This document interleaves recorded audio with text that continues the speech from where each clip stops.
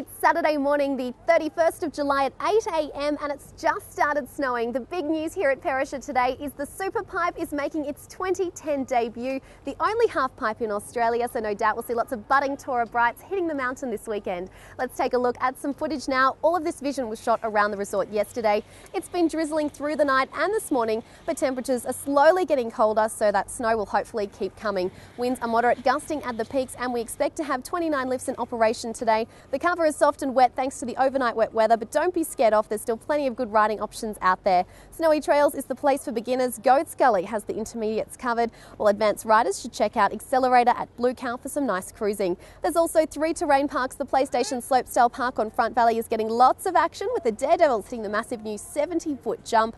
The Coca-Cola Leichhardt Park has a 9-metre flat ledge box and a 15-foot jump, and there's a smaller, not so scary jib line in the mini park at Blue Cow. If that's all too much for you, Tube Town is great fun for a slide. You can take a tube down Mount Piper. It's an inexpensive way to enjoy all the fun of the snow.